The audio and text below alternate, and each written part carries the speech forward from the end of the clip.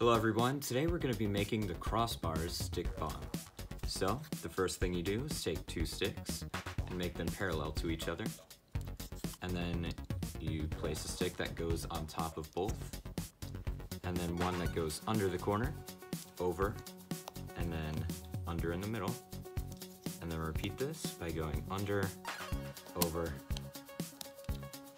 there we go, and in the middle. And then you repeat this pattern. So you go under, over, under, and one more time, under, over, under. There you go. Now, let's see it in action.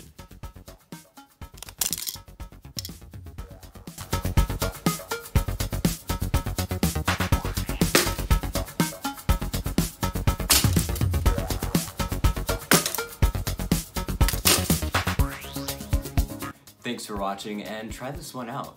Leave a like to save this video and subscribe to see different types of stick bombs. I will see you next time.